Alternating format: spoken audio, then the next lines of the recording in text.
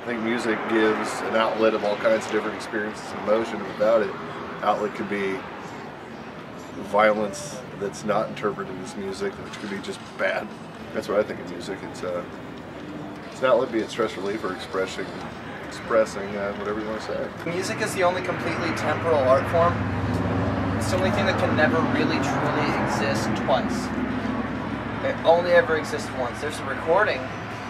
You can go off of the recording, you can base what you're doing off the recording, but it'll never be the same again. Look at a play. We're still doing plays that were done in ancient Greece.